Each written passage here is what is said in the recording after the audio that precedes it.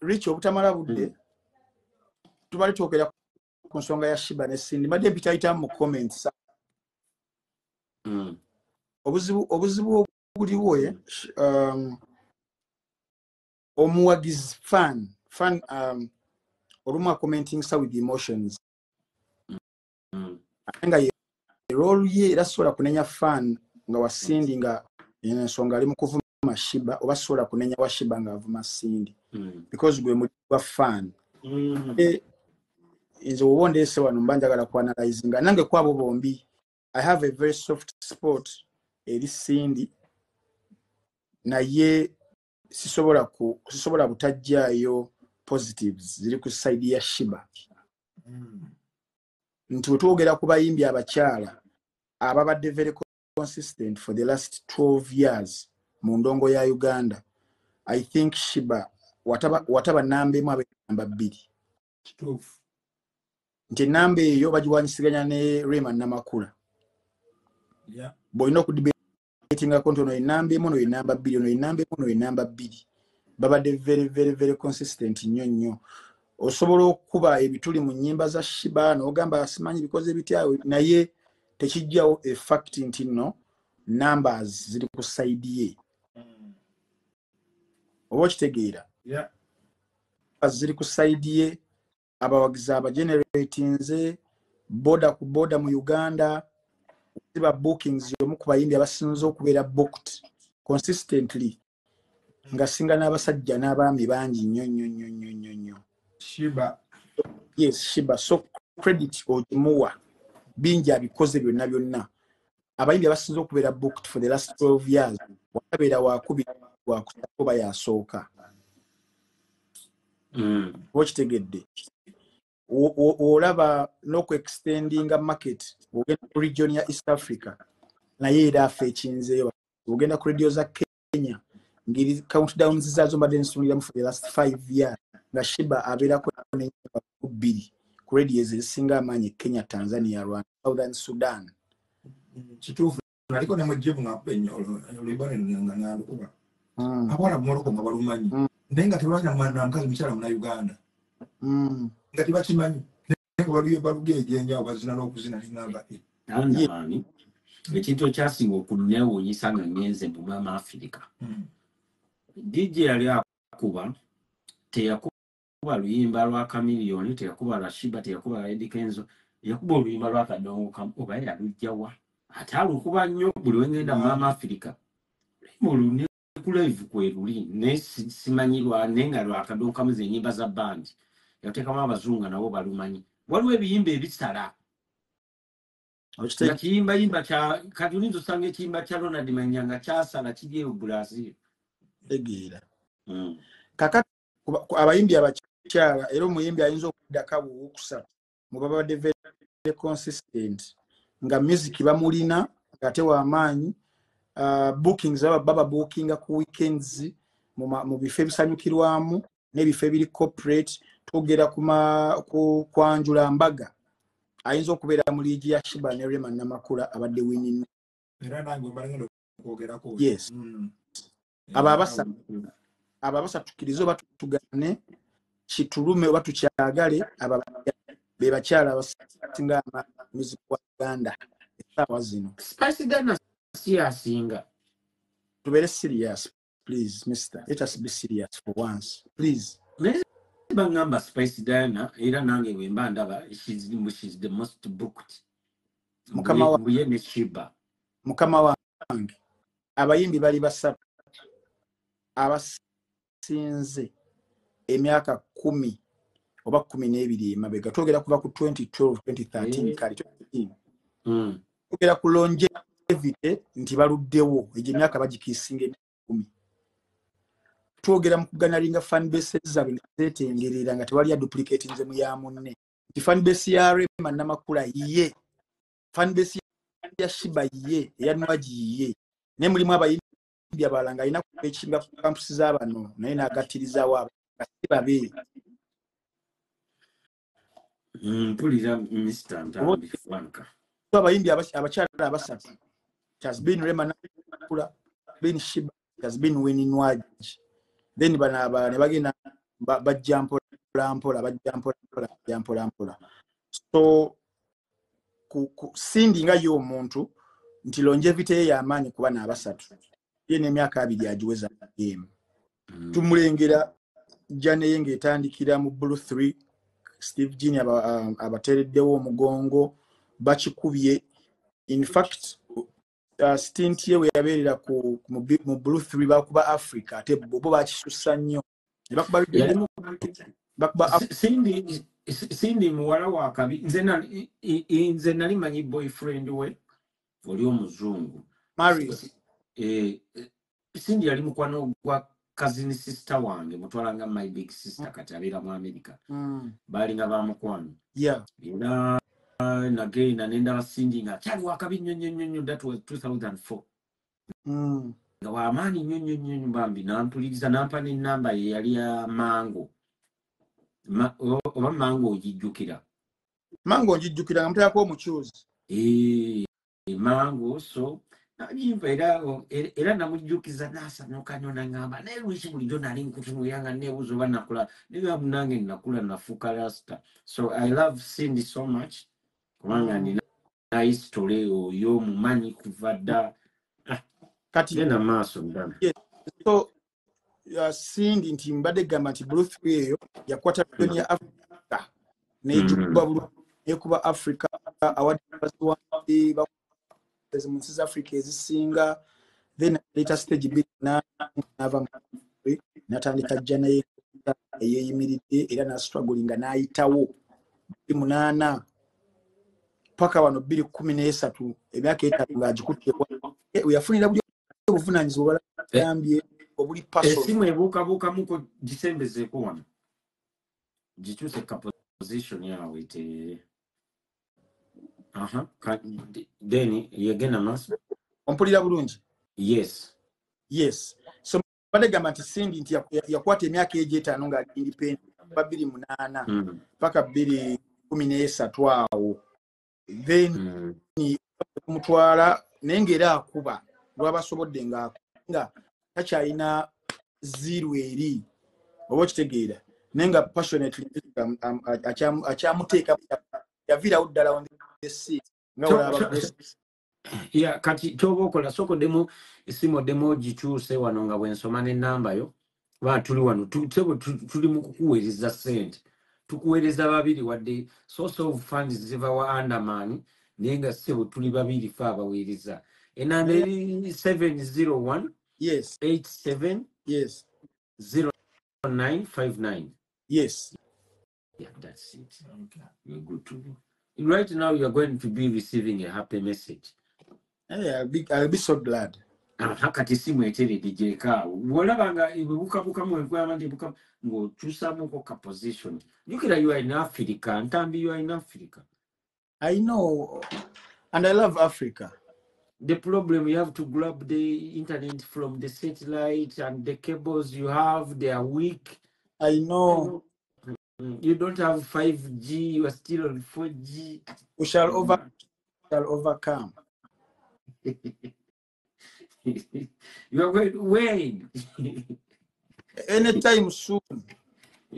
We are in 2024. You guys were still in 1908. We shall wear that crown and everything will change. The crown is not easy. But from here, I know where it is.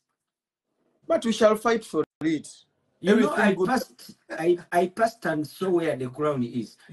When I was going to the airport, they showed me the state house. They told me the crown is inside there. But the place was highly guarded. There was no foot soldier who could even go near where the crown house is. But anyway, that's not what brought us. Yes. Kati wadde okyanyuliza kati Cindy nakola atya? Yeah, mbadde gamba Cindy nti ye teyava ku scene nga olaba Grace Nakimera ndowooza omujjukira. Grace Nakimera y'omu ku bakyala abaali agamba Grace Nakimera ono omulokole. Mukwano gwaffe twamukyazaako wano bambi. People really loved her so much. Yajjako ne wano n'atukyalira ku live. Mukwano gwa four era naina nogenda bambi ku house ne safu na budde, but I'll go there. Yeah, ojukire nyimba zikawunawo onyambanga zimbawo nawe zikiva kuki. Grace National yajja kutta. Kale ate mwe wali okyali wammwe eyo mu kyalo. Sibirangako mu kyalo sibu. Kati omuyimbi Karo Nakimera y'omujjukira. Anti kati jukira nze nali fani nnyo wa R&B. Nali fani wa R&B nalipo. Nenga walaga bonna Uganda nti bamanyi. Sibamanyi Andaman, manyi Ragadiye. Karo Nakimera yayimba omusujja. Kati nze munnange ekintu kye nali naye ate kyannyamba. Nze bwe nabeeranga e Uganda nawulizanga nnyo Sanyu FM gye nali nsinga okwagala. Twogera ku 1987, 89, 90, 91, 92. Awo baali bakanzaala nze ndi wa 89. Kati Karo Nakimera olulimba alukola 87. Y'omu ku bayimbi mu byafaayo bya Uganda okubeera nga ali versatile. Ndi wa 89 ne nateekamu 85. Ekyo kinnuma naye sikyasobola kikyusa. Bangamba nti tusaagenda South Africa nga tuli bato. Tulina okwongezaamu mu myaka. Kati nfuna obuzibu bw'okunyonyola omuntu bannange giri si gye gyange. Emyaka ne tugyongeza kati omuntu bandabanga omuntu omukulu ennyo.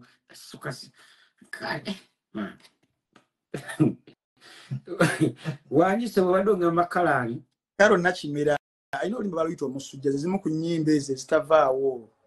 Omusujja kulira olundumanyi lwa Firigo Band. Lwa Karo Nakimera. Olundumanyi ne Tony zafulumira ku gundi almost time. Kati gubadde Eddie Sending, yes. Managing a kitchen kyokka Emeko. Ekyo sikirabangako era saakiraba nako naye nga Eddie Sendi bambi mumanyi ate Eddie buli tumusanga abeera kibye. Eddie buli tumusanga mu gavana ayagala nnyo okusanyuka kyokka musajja mukulu. Madegaba mu 92 assigning omukyalo oyo Karo Nakimera. Era waliwo n'omwami Umaru Katumba y'omujjukira. Namuwulirako naye simulabangako. Mu 96 agenda mu Pride Band. Pride Band yali bandi ya music. Nga olaba nti Diamond's production ya music ya Kato naye nga Diamond Ensemble ey'emizannyo. Ka Diamond's production yo ngimanyi ne Diamond Ensembles ngimanyi bawo nali ntegeera bulungi. Era negombanga nnyo Diamond's Ensembles eyo ne Afritalent. Nali nsobona ngenda nzanye ebina Uganda. Ne bankuba ekikono. Ayasooka okunkuba ekikono ndakwana musonyiwa yali MC Moshi. Yankuba ekikono. MC Moshi. Aniga nnyo buli wenchogerako kino. MC Moshi nasoma ne primary kati MC Moshi twali mu club Sparks ne gundi ne Viper Room. Nainzaga babufulaya juka nalisomera ko Kampala. Ngena nenga babufulaya nembona nengenda ku masomero Kampala Seke Citizens ne Ntambula nengenda mu somero obuli awo. Abana ne bajjanga bazze awerinya MC biki by the way riva. Ngana negomba nyo ba MC okitegeera. Ba MC hama. Kati ne maloga bo papula bufulaya mbugabye kati ne bangamba Viper Room ogenda yingirira bwere deno kwate nakazi ndalo nganjaga lufuna akazi ndalo kwegamba tekeo hype. Kati abana ne bajjanga bazzerwa kubanze bambi nabegayiride bambi mujje ate bonojja sawa nya ojja kusasula siringi 5 kuba ebiseera ebyo guni basasula na 13 nenga woba okedde osasula 5 oba 10 nga tezina saa mukaga kuba twakubanga trans days. Uncle Franco likiria Kati munange to cut the story short. Yeah, kiria message njiraje ne yanziza se. Okay, poor. To cut the story short. Kati munange nga bwe maloga babufly obwo abana bajja Sparks ne mu Viper Room. Kati nenkwata akazindala osawa nyendo ngatandika nga sawa nyiziro kumacha. twanzide kati mbankute abaana bajaminze batanze kuje nga bamweshe bajja banzijako bujja kazindalo nalinga atalina kintu nakoze nanyiga mpaka kati nera kwa kati na basu viboyo ine nande sagala mwogera ko viboyo tunaitwa making up peace chaliwa mudi yantu ayo gundi munji yantu alane twogera ne viboyo ne tugenda awantu ne tutula viboyo ne mubulira ne mugamba kino bibyalingawo ne mugamba kati sisi asaba kazina lusebo katunanye nyino mukutu right now kati nchaza Frank Ntambi kati era malina okubeera wano sebo nenkuba ku music nembera MC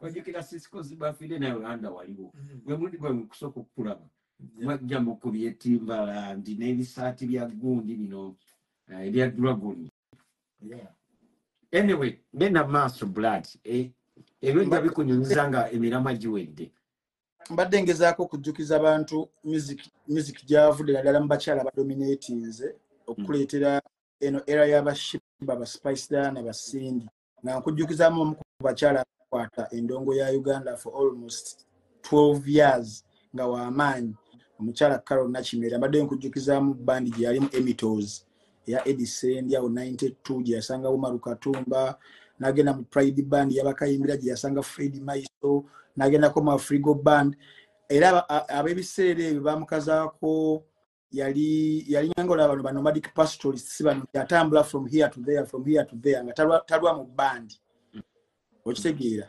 because of her indiscipline. She was very indisciplined era ng'abantu ab'ebitone b'obamanyi tebalina mpisa abasinga yali babata artist nomads okitegeera ava wanadda wali naye kyembi yatufaako mu 2 ani yali heavy drinker nga takubye pombe bitooke bye era ndoza applications nakendezezaamu nze nange sikyagala kunywa nnyo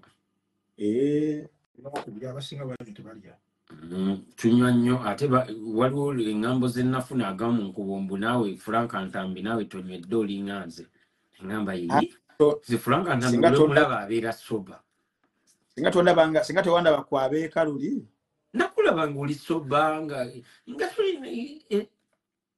era nakugamba jangu tunywe n'ogamba okunywa ko sijja kwewakala nti omuntu onywamu naye onywedde buki onywedde ki bimatalinga kuba kati singa mba nywedde SOP mba senkana na muntu anywedde bakitoko you understand kisinzira onywedde ki okinywedde ddi onywedde kyenkana kati fe tulina discipline y'amaanyi nnyo era oba omaze oddako okunywa kuba ebiseera ebisinga ovudde mu bbala okuyoba mazzi nga tonneebaka bingi ozuke nga tolina hangover that kind of kizibu kyakuvaako mu mango obwegulira ate nze ne Andaman ekyaddondo tetwatamirako nnyo nnyo nze natamirako alijjasa ennaku 2 naye kati ekintu ekisinga osanyusa mmwe e Uganda gye muli mwina emmere era twavanga mu gavuna ne tuvuga ne tugenda muguni mu Lufula ku makya ne tulya emmere tetwafunako nnyo hangover mbu eri baadi oba biki kati mwe mulina omukisa ogwo ate kitali Bulaaya abakyala batera okufumba emmere eri nnomo ku makya fresh era Ntambi oyitangawo okwo ku Lufula simanyi oba naye wayitangawo okwo ku makya omukyala aba afumbye waka empozi bamabuli mufumba Luki okuva e Canada nkutumiddeko. How are you doing my friend Luki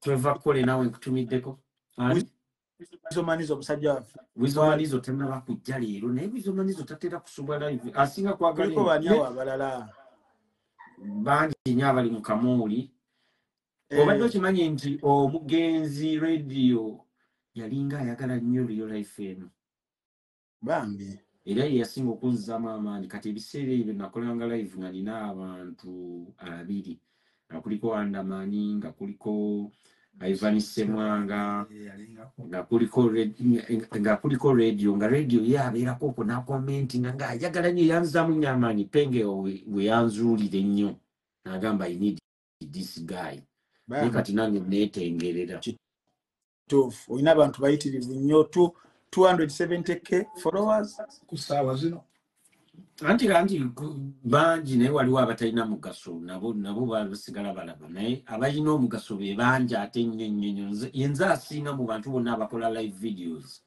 yenza asinga okubeera n'abantu abali important kituufu kubanga basupportinga nakola clothing line ne bagula t-shirt zonna ne bazimalayo nenkola ebivulungezese ndabe eddala are these people really genuine or what abalala babigezesa byagaana bagezako okutunda t-shirt batunde woodi byagaana okutunda tebabigula eyange t-shirt ya euro 5 woodi ya euro 85 naye abantu bazigula zonna ne ziggwayo I made a lot of money nakola emitwalo 6 kati abantu bagula ne kati bagula mpola naye nakola sente nyingi nnyo emitwalo 6 ziba sente nyingi n'obukakafu mbulina ate ndi organized am the only live maker who is organized nina ne website sebo yes sebo byonna bibaako kuno naye kati enkoperezi zagezaako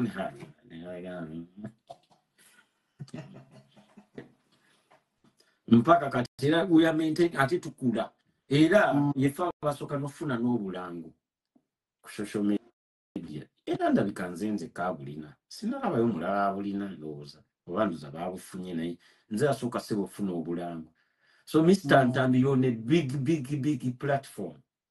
Amina sebo era kanze njakola kyakubawa bwino kyemmanyi ku platform eno kuliko abantu bayitirivu nnyo aba tracing back mu 90 kati wemba nteekateeka content wange bwengenda okuwa abantu I cater for all the audiences kyobalaba nti nkujja nva mubashiba bano ba melonios bano kati ndi mukutwala mu bakalo nakimera nkutwale mu basala birungi y'omujjukira yimba okukula kwe namuwulira ko siyo yafari yayimba okukula kwe mbangamba mbwa ya muluma yo mbwe yali mukazi mulungi nnyo mujjukira oyo ndabulira yali birungi ali mulungi oyo mujjukira oyo ojjukira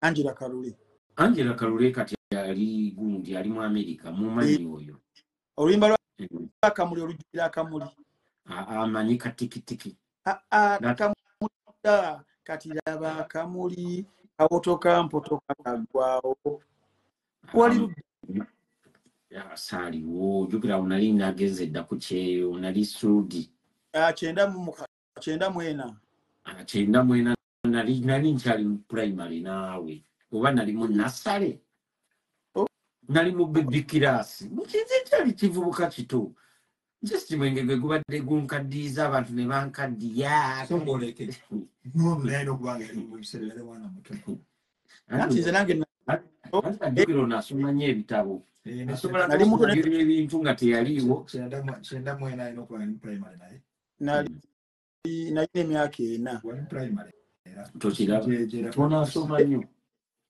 anida soma mbadde gamba nti the beauty about music kati saba zino tunyumya Michael Jackson ne tetwaliwo ng'afulumya album ye The Bad 85 naye nsobola okuyimbira Thriller n'endumalako nenkuyimbira Smooth Criminal n'endumalako ne music waberanga album ye ya 1987 nange ngimanyi bagiyita Bad era buli wena yingira mu kibanda kya firimu zenyimba ze batukubiranga naye of course nali dogo nenga album ya Michael Jackson nange ngimanyi so I understand I relate mbadde gamba nti music omulungi it transcends into different generations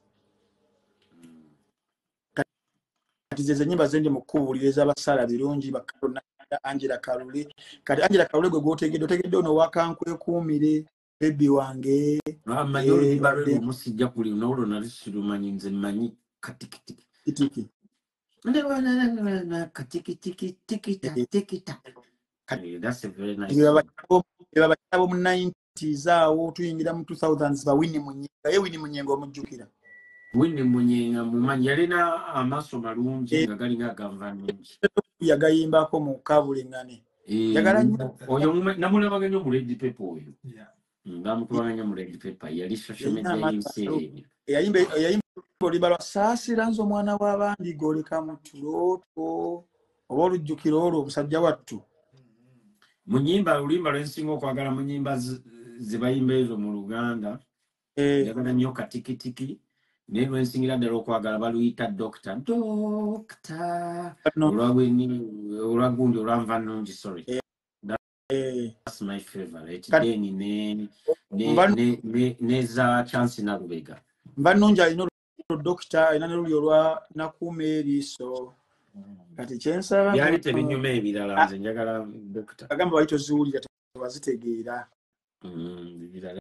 kale Kezia Ntambi y'omujjukira eyo simuwuliranga nako gwe gusoose manya akayimba kabayita ekyo kigambo kya lulimi kyekyannemesa olulenzi olumanyi oluyimba olwo nyeyo mutaputa oyo Kezia Ntambi olumanyi olwo kati tuyingira generation ya Chance Nalubega we yatukwatako nga abachakala mu chakale oyo muyimbi wange oye mwagala mu fan dembe Chance nze mpagidde oyo yatukwatako myaka nga 5 oyo mu ngalo ze bwati yatambuze myaka nga 5 yatambuze nga mukyala ekaliko kati ebyo oyo oye mwagala nnyo mpaka kati yawamba ebya wangi nti yaliko nga n'abaami nabo abaleebya abaami Chance na kumiba bandi oba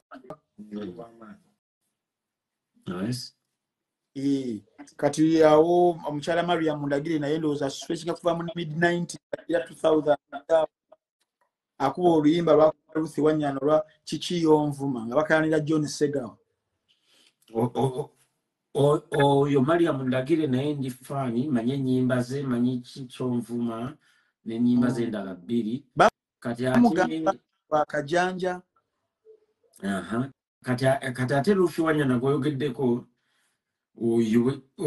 obutale tuzanya firimu y'Ekinigeria yasooka e Uganda yazanyanga maama wange that's how I got to know her omwali Farida Ndausi yazanyanga omwana omuto omuvubuka omulungi nze gwe baalonda abo bankuba bonna bwenna ekikono bino nja kubyogera ne bankuba ekikono ne bagamba ono tamanyikiddwa jjukira nze I was nobody naye nagenda ne nkola auditions nempita Omunigeria ne kati abo bonna ne bankuba ekikono bonna bankuba ekikono ne bagamba ono tamanyikiddwa ne talina kati nga baleese abaana baabwe mbe balinozanya paati eyo Omunigeria Zaka Oji n'ayimirira n'agamba no this boy came and he did auditions is the one who is supposed to be in this whatever ne bankwasa gundi yange script nze yali mugundi mu Roses of the Rain it's baby fair gwedayo girabe abasinga abagiraba yenze sebenda certified film actor namala nendivakira tebansasula nakunsasula kubanga era bali banatera otusasula ate nze nengenda akuterezeemu ssebo omanyi omukutu bayita IDB omanyi ssebo kakati ssebo olina okugenda n'ofiiringayo wali mu filmography film baba bagireeta ne rolo gye watanya era obeera certified film actor ngenda kukubira essimu binyumize munnange ssebo era twajja kikatoluba amabambi kyagwa auditions bali Abanigeria baali tebaagala kumanya ssebo oba obadde actor musimanyi Uganda twakola auditions ku Hotel Diplomat ezaali auditions zange zakubiri audition eyasooka gye nagendako yali ya East African TV presenter kati natya nnyo zaali ku Garden City ne baŋŋamba next we have Richard nenzija natya byenali mpandiise byenali asinza nteoza nabyogera era nze sinenya muntu yenna alina akoze ensobeka auditions kubanga natya kati nentunuulira bajaji nga bali wali nayogera bintu birala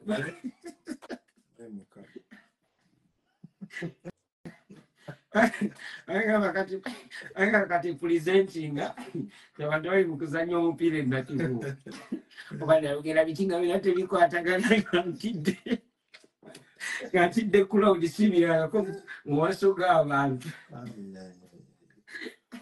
kati nezerayo wakanenka jukira nali nkyali dogo ngamba audition eno bintu jukira of course nali nsobola oyitamu naye natya era omuntu agenze ku audition n'ayogera ebintu ebirala simulenya atidde waliwo kintu kye bayita fear kati bagenda oteekawo zino audition zino ez'abagundi nga nezizaddamu amaanyi nagambye kati kino nkisobola. So that's how I passed mwezi ogundi naye batukuba jukira bakalitasi baaliko bapatriko mujuka banva nungi bafalida ndausi bani bonna nga kwebali ne baleeta abaana baabwe jukira bazaalazaala dda mama audition nagikola bulungi jukira nali nakola densobi kati neetegese nezijja ne banyimirizaawo mu bajaji ne baŋŋamba kati zanya bwoti nenzanya bulungi ne baŋŋamba tik. I remember that time era ne bampaloole era singa nasigalayo ekyaddondo ndabika ndoza naali badde omu ku ba actor abaakabi ate wuuyo walina nawe enviiri ng'olinga John Sega mwali badde basserungi ba Kampala babiri nafuna bibiri ebiseera bwe nalina ka afulo nga katonotono kati nga nsibasibamu obuswayiri nga bwempujjayo kati ate John Segawa yali ebiseera bwe talinafuuka nnyo ate waakabi naye nga ffe tumumanyi ffe abantu abaagala emizannyo Afri Talent yali yakabi ebiseera ebyo ebiseera byali bya radio obijjukira ebiseera bya radio nga radios nga baba bakuba obulango Afri Talent egenda kubeera ku Bati Valent kati navaayo ate John Segawa ate nafuuka owakabi ennyo jjukira ebiseera ebyo John Segawa baalinga tebamuwa nnyo respect by that time bali banga abasinga jjuwa ataani abbe mukiibe era John Segawa be bamu ku bantu benkyasinze nze okuwa respect nze ndowooza is a very hard working man because by that time he was not the first but right now kati erinnya lye kati lisinga ne bana abalala abaali ab'amaanyi by that time. Mr. Segerinya kwalise bakulaba walaba ku This Life Mwatu. That's Life Mwatu. Maybe bawo byonna bya mu 90s. Waliwo n'omuzannyo ogwali ogwaba Free Talent ne John Segawa yalimu naye nga n'ebidugu bali baguyita London Shock. This guy is very informal. Ensitaano yalinga ya lwakusatu yannyumiranga nnyo That's Life Mwatu. Yasinga okukola. Yazikola nnyo. That's Life Mwatu. Bakayimbira nga balina abakayimbi abantu tebabafiiringa nnyo abakayimbira simanyi bakayimbira nedaba ate nga oba obazeebazeemu mu ezo production houses ezaaliwo bakigenyagenya baali a bit conservative naye nga ate be bali very natural mu kuzannya naye Afri Talent bali balina basukkayo keeno bakayimbira bole bajja eno mu abani oyo naye nga sisi abani oli era amalaya naye nga muli classes omuntu omulala bwe tulaba tukomyewo ku Sunday njagala ombuze ku Farida Ndausi nja kunyumiza ku mbuze ojja kumbuza ebyaliyo nga tuzannya oli ready okubyogera gundi anaba musanyufu omulangira Ndausi mukwano gwange Farida nange zisimuyinako obuzibu kubanga era kaali awo nga kekaleeta emmere kekakola kimannange nga keetala kadde eno kadde jjukira nze nali olwedde batya nali doogo nga nakamala senior 6 ndi muvaaka yange mbatya bonna olwedde obawulira ku TV obawulira ebintu bikyuka naye anyway mbadde ngenda kubuuza kiri inappropriate kimbuuze nakyo kiyitewo kigende anti bye biseera by'okuzannya emizannyo egyo bagamba mbu nno effumu lyatambula ng'eyo saazannya ku mizannyo kati sina kyembimanyiiko nze mmanyi biri eri nga banajjeri abazze baateeka akalango mu New Vision ne mu Red Pepper nti banoonya ba actor the first film made by Nigerians and Ugandans. Kati nze nasomanga nnyo red paper nnyo kuba ebiseera ebyo nali ku dduuka lya maama wange nga bwe nkola. Kati nga maama wange bamuleetera amawulire buli lunaku. Kati naŋŋamba nti Richie nsomeramu mbuulira eki ebikwatagana. Kati nga nina omusomera New Vision, ne musomera Monitor, ne musomera ne Bukedde, ne musomera ne red paper. Kati ne ŋŋamba kangende ngezise ne ŋŋenda ku Hotel Diplomat. Kati nze sibire ebirala sibimanyi, nze manyi bya peninga ku seti eyo. Era nze sinizi zange nazanyira ku IHK. Ku IHK we nazanyira gundi ku International Hotel wali eri Muyenga we Namuwongo. We nazanyira gundi yange yasooka kubanga nalina okuzanya emirundi ebiri. Then eyaddako nagizanyira ate ku ssomero erya City High School awo waliwo mansion awo eri emabega awo.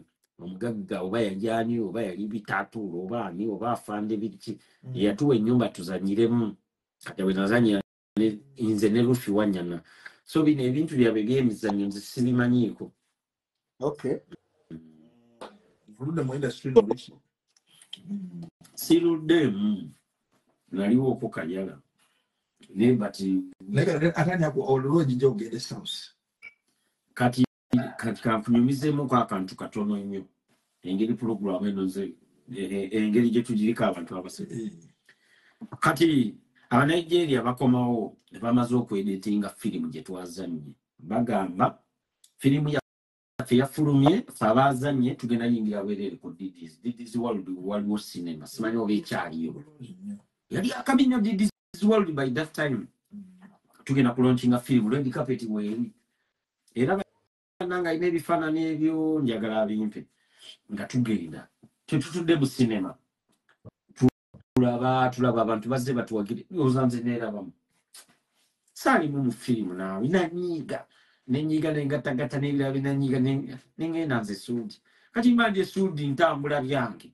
Banga ono ye muvubuka gwe twalabye mu firimu. Firimu yatambula bulaati. Kumbe mu paati wano saalimu baali balina paati tumu enali. Nze navanga manyi bazijemu banderichizi bakubye ekikono. Kati bulira kati kankweyo ka example. Bobby Wine ne Bianiri ne Mickey Wine bali nga bajje South Africa. Yukira nzaba tegereje nga fuka wakabi. Bobby Wine abeera wange nga metukiringira Mickey Wine aze no Bianiri. Kati Mickey Wine angamba Richie badde nkusaba onyande singa nfuna ku motoka ezakabi nenkola video. Nga Mickey Wine tofaayo. Nemubuza motoka kina ngamba singa tufunanga ku Mercedes Benz nemwage sidika. Kati nenkwata Mickey Wine ne mutwala mu kifo bakiyita Campus Bay. Kajukira nze nefasa nnyo ate abantu bampuliriza nnyo nengena nenjogera n'omugagga ayina Ferrari.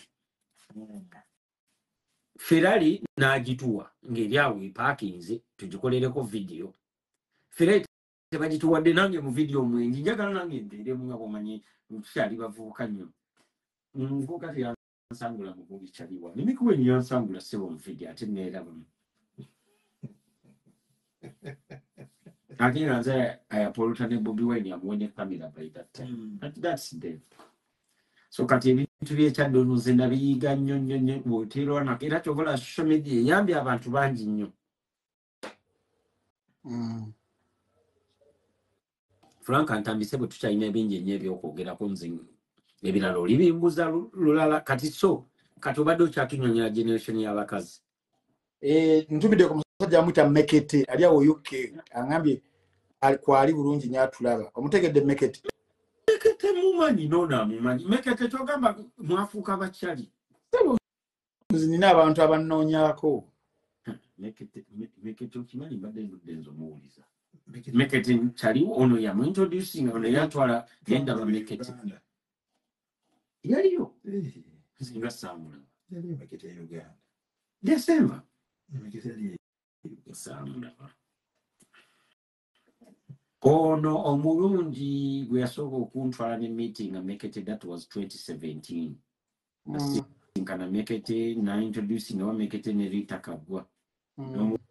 Wani motoka n'agivuga. Mekete.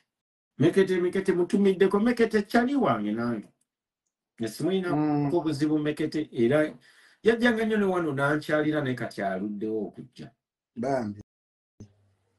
Sala Joy uno mulabi ajoyininze. Sala Joy nkutumiddeko. Bane Sala Joy alina byansuubiza naye bayeebasa otulo n'atabikolako. Sala Joy nkutumiddeko. Shema Mazowe nawe nkutumiddeko. Nange Sala Joy nkutumiddeko nnyo oli wakabi nnyo. Ne Mr. Mekete. Ne Mr. Mekete. So tuvudde ku bachansi Nalubega tuyingiddaawo abakyala ba Station Mayanja kozeeyo. Station Mayanja yo mujjukira bulungi.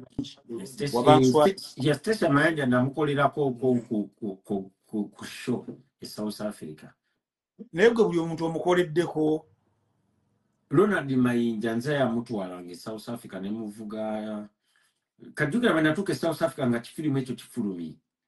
Nengamba eno yechance gye nnina okukozesa aka MC kye kakomewo jjukira ebintu by'ebulayi obimanyi tewabaayo bantu bangi. Jjukira nenga kati wano kati atawo nafuukira MC kine liddamu ne likomawo. Kati nemba nga nze ayina okupostinga shows ezo. Kati abo Station Mayanja bwe bajjira Bajofule Lutaaya Bamisa Kisemakula bonna nabakolerako Bakamiri Balwendi and Wizo Harriet Kisaache Babudumulasi abo bonna nabategeka ssebo. Buli ajjange town yenna ayitiranga mu nze kati nenfuuka ate nenfuuka akabi nembigoba.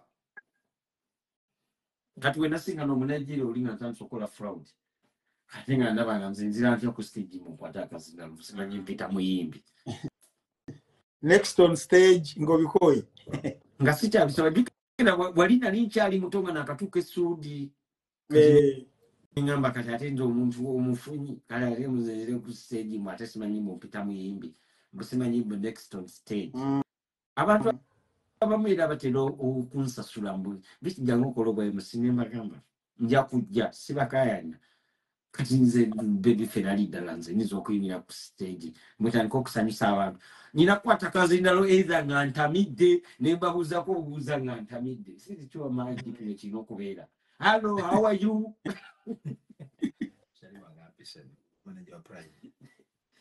leero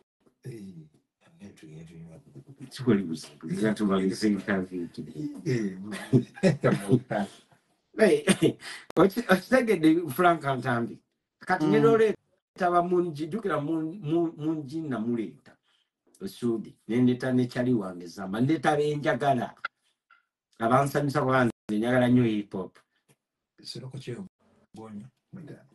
ono bamuyita sama watermelon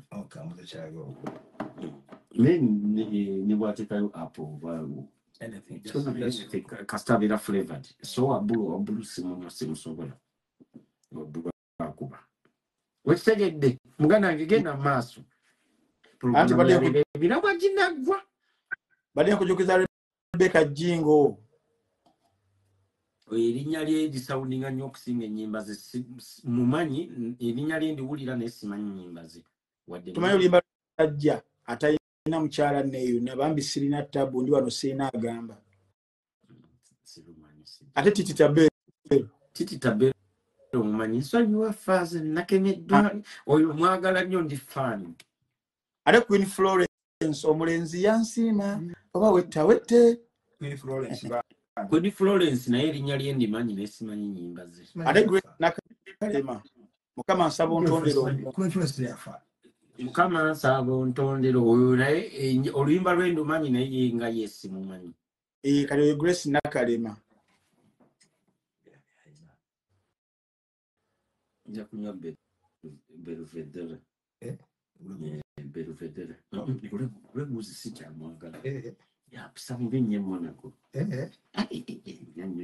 blood nze nesinywako mwenge nenkera ku makya nga njavula ngamba kujuka binyisa omwenge nagwesoni oyo olaba siroko wabbulu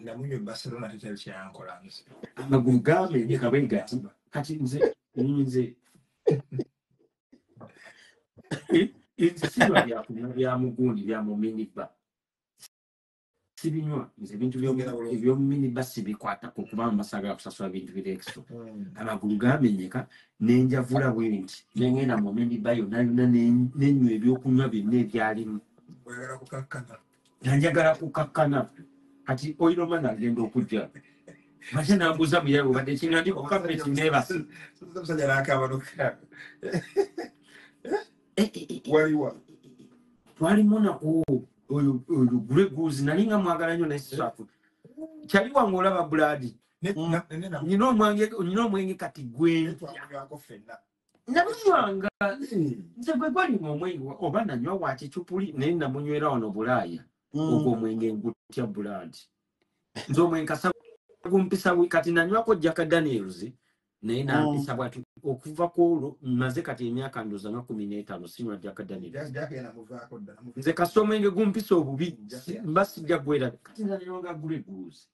Namwagala nyonga munywa guleguzi and Red Bull naye kasita yamenya amagulu. Omanyi nalinga omulema.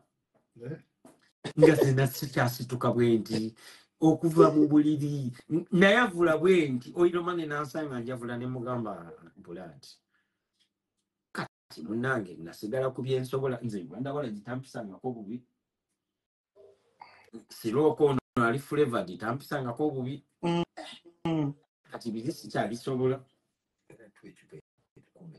nsindiawo katumalirize interview wano tugende awo ate obudde bugenda kwera kati mukaaga tugende saa musanvu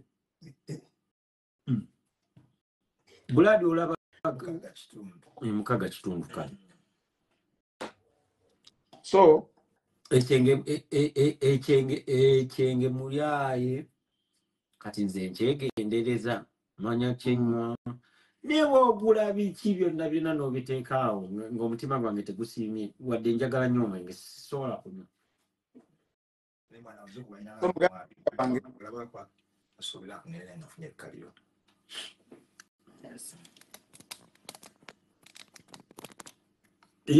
Yes, yeah.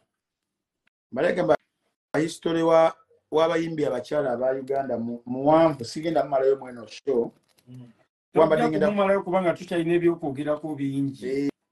Ne kati kamalirize kya Shiba ne Cindy conclusion.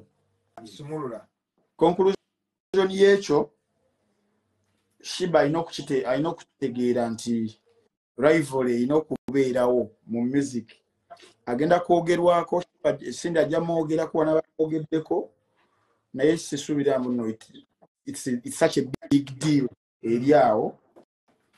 Ekirungi Shiba neta kyalina kyakutuvinga kyamaanyi mwakitukoledde mwakituwadde mukazi wattu era nze I respect her nnyo ate nga mulaba akyalinamu n'emindala mingi gyakyatukuba omulaba nti akyaliko waliwo abayimbi boolaba guno maka n'aguyitamu naye olaba Shiba olaba nga akyalimu gemwe n'akyagirimu akugambye tolo biyombi yagendako e Bulaaya naye nga nzotadala Bulaaya paka kufa. Ntambi tukyalinayo Oscars kagende nfuke Ntambi waba amalirizaawo tukyalinayo Oscars era Oscars tugenda okusembyayo ekyomusajja kyogerako ki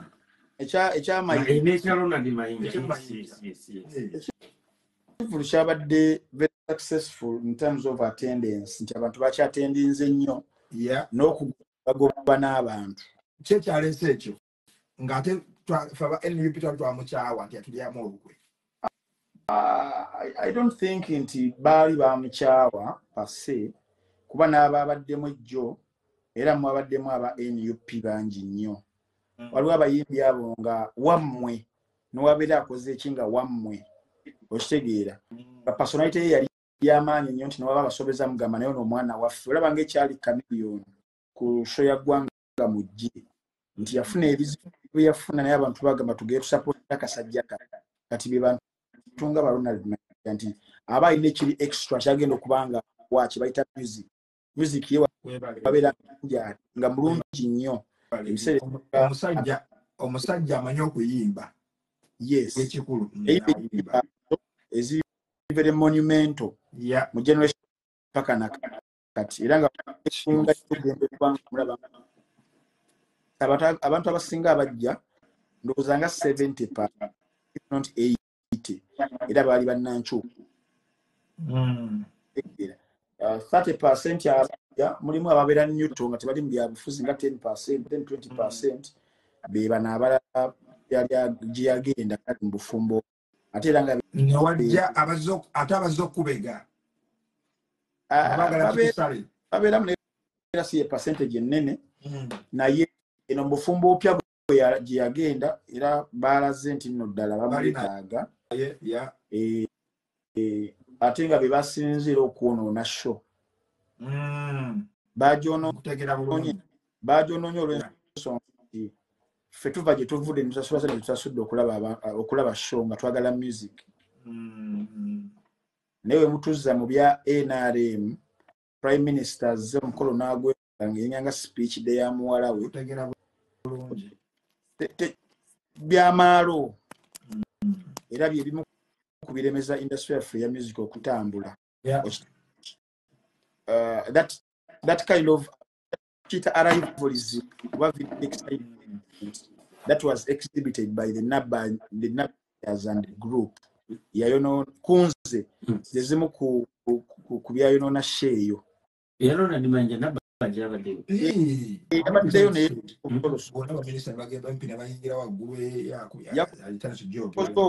yakoze obusolo obutajja tegeera mayinja bambi n'omusaasira ng'omuntu because of his personality is laid back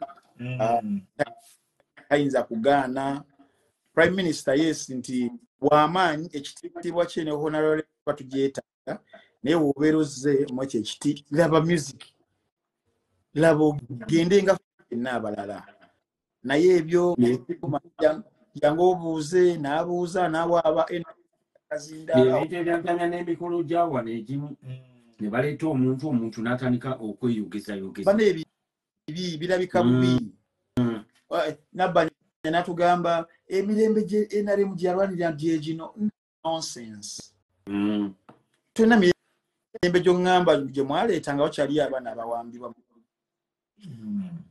wakyali abaana bakubwa emiggo gye batamanyeko mayitire ng'oŋŋamba mirembe come on emirembe we are entitled okuba n'emirembe temulina kikozesa nga bait kutujjukiza teri yabatuma mwandigireseyo omulala Ntambi omununuzi nandize era omununuzi yajja the black Jesus honorable buli ssaawa bannange emirembe tunaafugibwa ku mirembe tetubeeko birala bye tukola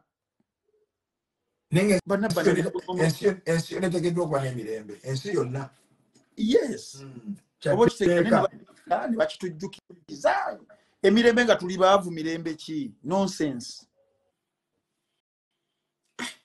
naye kati Ntambi omanyi ebimu ayagala bibuuka emirembe gifiringira mu nsawo yange kati kine omanyi nze siri nnyo omuntu wa politics era sibyogerako naye nga tetunagenda ku gundi topic esembayo ekyampuuga kyokyogerako ki onzije ku Nabbanja mba negenda kukubira Nabbanja tekewali kubona nange ndikanze sebo nze nkyagala okujja Uganda sinaga nze ndi Uganda oli eyo olina mudaaki ngo tusumbuwa beene mudaaki bonze Muganda sinagenda kunsiba bantu bansibeta yogera nange Nabbanja yakoze ensobi ki nedda sebo Richie va mu video yaffe nedda sebo mama banaaba bansiba ettafaali ku kinege onoobaayo batuukamu nedda nasomera kakumiro Nabbanja ava kakumiro twogere ku mpuuga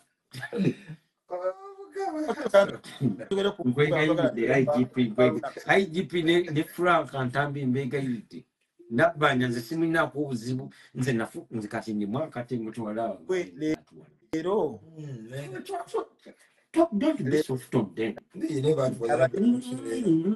Nabbanja muleke Nabbanja she's a good woman uliriza yabadde women's day abaina okweyagala tewazaalwa omuwala nekyabadde agenda kati bakyala okunabbanja akoze ensobi nabbanja kati bo lwaki bamuleese nga bakimanyi ayogera nnyo kale omuvudde olwaleero babadde bakola ogumu akuliko Joel Ssenyonyi leader of opposition ayogera ku corruption n'agamba tuliwo n'abantu ababba amabaati nabba akazinda bamuwaayiriza video genda giraba gobadde leero agamba ne temunzibisa sibanga ku mabaati kasuze nkulabe bulungi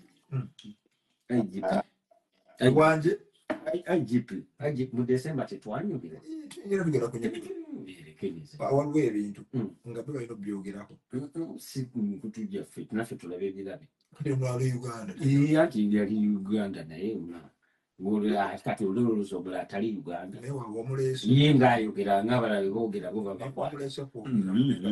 anti si byonna ebintu ebikwatagana n'omuntu okuyingirira eddembe ly'omuntu kati bajja kuyingira eddembe lyaffe kati ebintu ebimu tubyerekese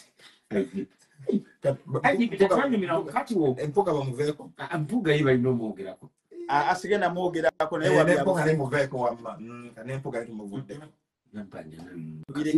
nempuga bamuvuddeko ama nempuga tumuveeko kati mbadde njagala oyogere kati ani kyekiragendo sembyayo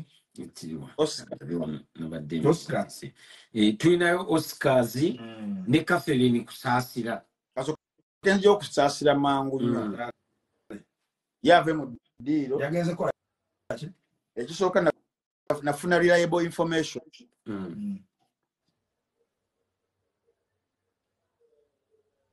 nga byekutte nafuna reliable kati biteredde kusaasira era nange musaasira kuba move gye yakola era gikolenga batuweereza ne stars Felix bannange obadde wabulira wa Felix my brother gambe enamba yange eri waggulu awo enamba kweri Felix ono bamuyita Frank Ntambi Felix, I missed you, my brother. Stars zibadde tezikyalabika nnyo naye maama Felix oluze. Felix, where have you been, my brother? Felix, deyet. Nayavangulunga. Mulungi nnyo mumanyi bulungi nnyo. Naye ngo ekirugo kyakitegeera. Kopango Felix. Kope. Nekwe. Okimanyi nali mistaken. Yandooza nti abateeso nabo baba bavangulu kumbe ate bo bava mu east ate nekirala balowooza nti abakyoli boogera lumu lumu n'olugwala nedda olugwala lwe lwawa neba mu north bonna lwe lwaluwa lwaluwa kati ab'eggulu boogera lukyoli ate abajumanyi boogera lugwala kuba naliko ajumanyi nembeerako neggulu simanyi nakasitola ako nakakunyumeza lwendisoka ogendeeyo nagenda n'ennyonyi kati ate nalabako ne ku convoy era kyovalaba nze Uganda wadde tuli mu opposition naye nze mbawa ekitiibwa bali bageneraali si mu bubi anyiigaanyiige balina engeri gye bakuumyemu ensi kubanga nze nalabako ku convoy kati nze munnange ensi nina engeri gye mbirabamu wadde munnange omuntu ayinza okwogera n'ayogera ennyo naye nalabako ku convoy. That was 2006 when nagenda ajumanyi twatuuka eggulu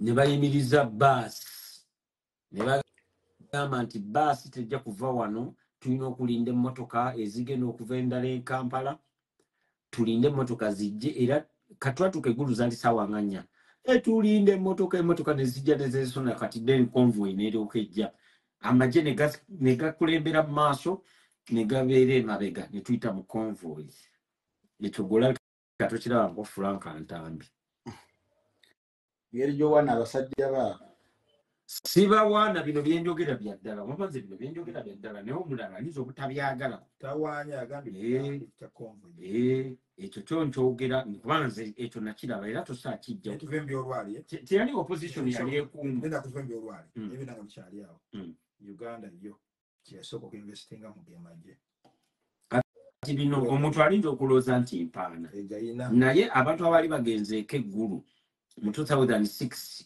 oba 2006 kubanza lwe nagenda bino ebintu yabiraba bino tebirimu kuwaaniriza teyali opposition teyina wadde akasaali si mu bubi bino kinzaayogera kati nze njogera based on facts n'ebintu bye nalaba oli ne bwanyiiga atya but nze ekyo nakirabako butunula bulinga bwa misana ate kasaba yambadde balensiyaga gwe Andaman lwaki tutayagala nnyo siliva biki tokyabyambala nayambala Uganda siliva nagirina tewagiraba enkyokula notuuka mubyesonyiwa kati munaye olabe waliwo gwe nalabe nga yambadde omuyimbi nga yambadde ogujegere gunene makale geretu nakaina wagali kati ninyenye Uganda nange kati nyambala butonotono nebyo bibegomba ate no babyozesa omu bakwata nukira tebalina amazzi gakirininga siriva babiteeka mukaguli mukataasa bamufuna bagenda e Dubai bane bamutumya 9 to 5 najja ne bakwata brush eno ekuuta engatto ne omo ne balaka bakuuta emiguu nti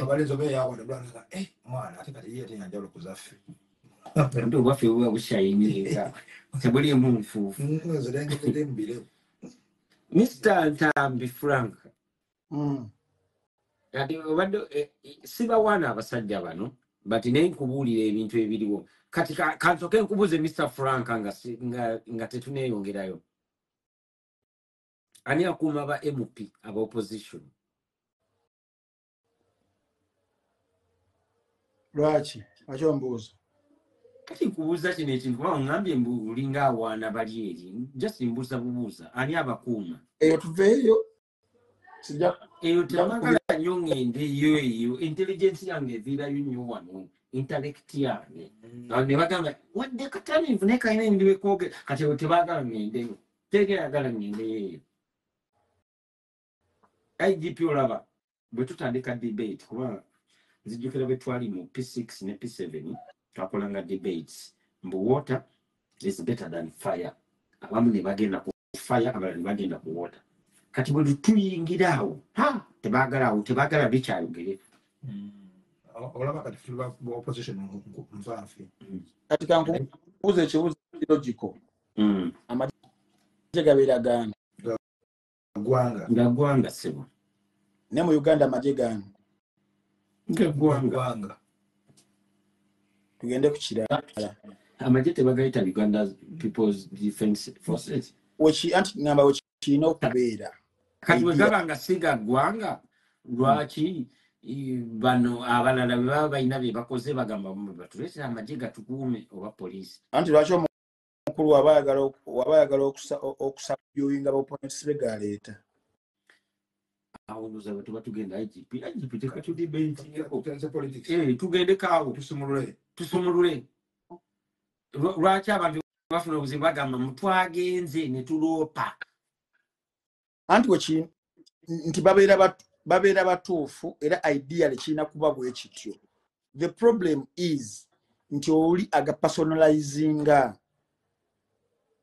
olaba kakule ekiro kubalira ekyo n'okutegeera yes kigenda kubeera alala kigenda bayisa bubi nenze kakikubuulira alala okimanyi Bobi Wine nga badde afuga nga badde twafuuse president essaawa ya kaakati kyagamba amagye kye gakola nedda mukwagala okubeera nga tutereeza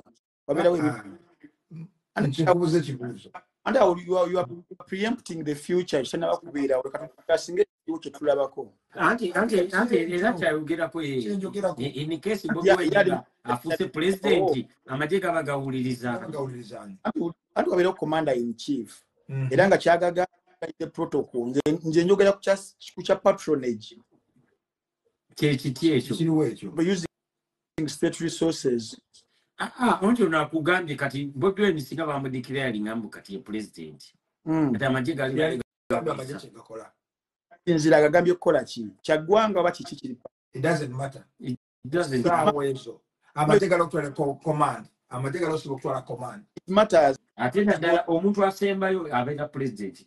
Kati olaba mu America ba president abasinga siba namagye. Yeah. Naye ne mu Pentagon bakugamba nti we are waiting for the president. Era president yalagira n'agamba kati mukube nuclear. Mubakube. Kuba yabeera ne codes ezibasembayo. Ekyo Frank akimanyi. Ekyo kibeera kya Frank abantu tetugenda nyonya leero sympathy. No, uliriza example ya America. Ekyo kibeera kya ggwanga ntugenda kulumba Libya president n'agira naye mu Uganda ekibeerawo nti for example abaana bagenda enkya bagenda bakugoba kwekalakaso baweva omukulu yakube bukubi simu bajja amajega jinga gagenda kukolera kuki kanto kamongera kikuze kirala kubanga tugera politics ndaka jata ontegera onyolo zo musingako Bobi Wine wanafuza president wagenda kuwa opposition wate wabere ino berawo webale opposition nga yekalakasa za Bobi Wine agenda tuma yocho kujizikiza okwekalakasa ekyo kyoyogera kyanjawulo kukyende mu kubeera nga nkugambe sasa ati kijja we tutambulira wenyine yakutambulira andi kalembeze simanyi lwaki Bobi Wine omuleta mu essaawa zino ka tudiscussing ekiri tutambulira boy abana tebagala byogera kulembeze tutambulira kintu ekiri andi kati obuzibu bw'oleese oletamu erinnya Bobi Wine.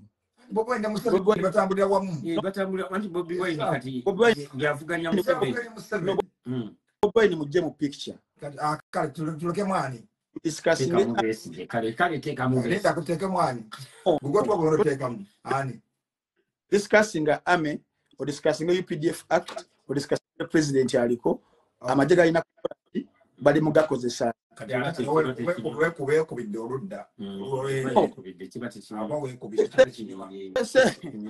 kubidde nenga kyembadde gamba olaba kyengeza kutangaza abantu kyembageza kutangaza nti kiri nti omukulembeze nnabeera mu buyinza essaawa ezo bwabeerawo ekiguddewo akozesa amaanyi g'alina n'obusobozi bwe okusobola okulaba ng'azikiza ekiriwo essaawa ezo okuteekawo enteekateeko kugitereeza okitegeera okuleeta emirembe mu kifo ekyo kitegeeza nti ne bwe munaaba mukyagala ote mukyagala amagye gasinga poliisi amaanyi ate abantu bagatya nnyo so kati n'omukulembeze n'anaabeerako ajja gatuma yagamba waayi mugenda muzikize effujjo eriri wali eri bagenda kuzitimba z'abantu kituufu bagende Andaman oluusi ntera okulaba abafutu soldier abamu nga tebalowoozezza bulungi ne bagamba oyo akolera gavumenti kati ssaawa zino in case Bobi Wine awangudde tulinawo gundi eri ready okutekinga over banabo n'abala tubagobe then ffe tusawa abaffe tulina obuzibu tulina buno bumaze okulaba Uncle Frank Ntambi owulidde ekibuuzo ekyo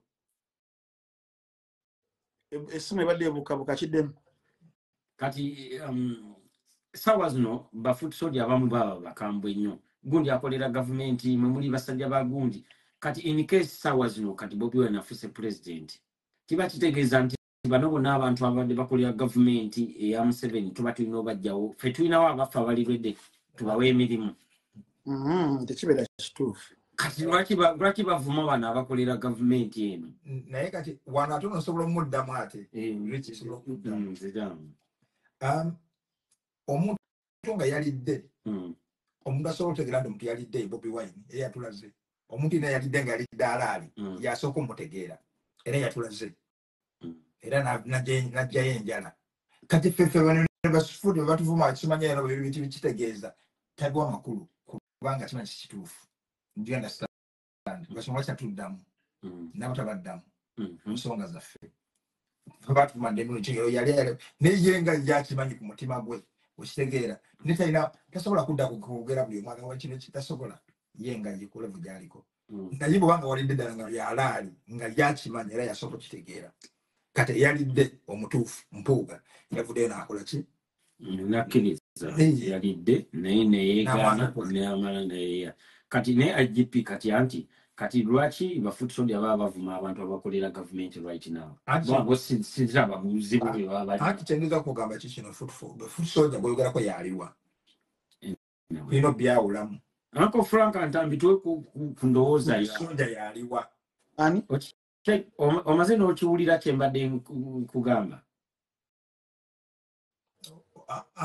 Frank foot soldier yaliwa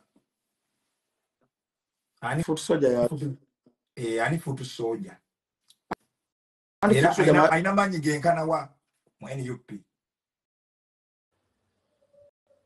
I think foot soldier mwaba kigeneralinga ne muba kube mukiteeka ne muba lowooza santi nno bonna it is a representation of the whole over electorate oba constituency bagira Kyagulanyi, which is not right. Politics I think wabeerawo emiteeko egy'enjawulo, wabeerawo ba strategists, wabeerawo ba radicals, wabeerawo baani wabaawo a classification of people nenga buli omu alina role gyakuyambako at time X. Oba kitegeera nti bano abaana abali radical bemuyita ba foot soldiers bemugamba nti bavuma buli omu mu capacity yaabwe abo nabo balina role gye bakola ate ebeera eyambako sometime. Wabeerawo ne bano abali ku muteeko guno omulala nga oba Ntambi ogenda kubasanga nga asobola okuwuliriza n'omuwuliriza ne mwawukana mu ndowooza nga mutambuza obulamu, abo nabo genda basangayo ku muteeko. Osangayo ne bali abalowooleza ekibiina bali mu administration ne bagenda bali waggulu. Okitegeera. So foot soldier wabeera nga akozesezza omumwa gwe ye nga kyalina okukola kubeera nga akuteeka mu line oba akozesezza bigambo bibi. I don't think itino yebeera representation y'ekibiina kyonna nti era weekitebe kirina okubanga ekyo kikkirizaamu. IGP wano mwaba singa okumanyawo kubanze nabuuza ebibuuzo byange ebyange biba bizibu byakuddamu okubuuza naye omukulembeze bw'awulira ekintu ng'ekyo ng'akimanyi kikituufu n'asirika n'alegana kitambula, omuntu wa bulijjo olowooza oli abadde agala okwegattako nga lina okusayidi eno endala alowooza ki ng'alaba foot soldier ebigambo byafukumula ng'ate enkeera amulaba ng'ali ku kido ky'omukulembeze olowooza ye alowooza ki? Anti politics yonna bamuzanyide politics kabeera kazannyo fena tukimanyi nga wabera ku boodi ya chess bwe muti okitegeera asa yange ono agizeemu sikyalina bibuuzo nze ebirala byakugira.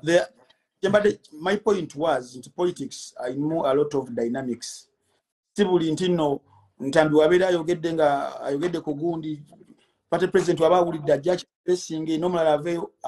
I don't think nti nno that capacity ebeere abaagirina egenda okubeera nga addamu kulwanya ayogedde ku buli kimu kuba ne ku sayidi eri efuga era balina nabo ba foot soldiers baabwe abavuddengayo nga bavuma abantu nga gwe mulimu n'ogubasasuza nga president avangayo kokkondeminga tugende ku kyakaffe okusasira oba okyalina kubanga politics olaba kyali wange politics omulaba kyekyo kyenja okugamba eri kisembayo politics wa Uganda we yatuuka kati saawa zino tulina kusabira musabire ekyo lwa IGP siganye wadde nange njagala enkyukakyuka nenyina ebintu ebimu byendaba nga nzike birikkirira nze sikyalina mutima birikkirira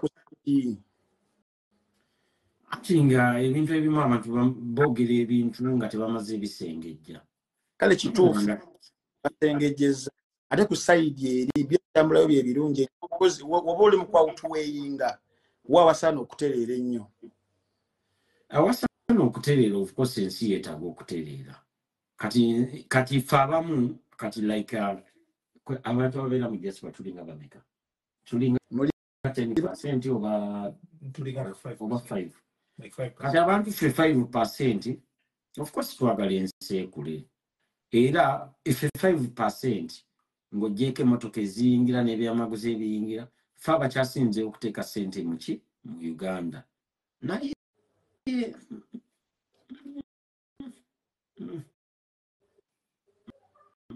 nansirike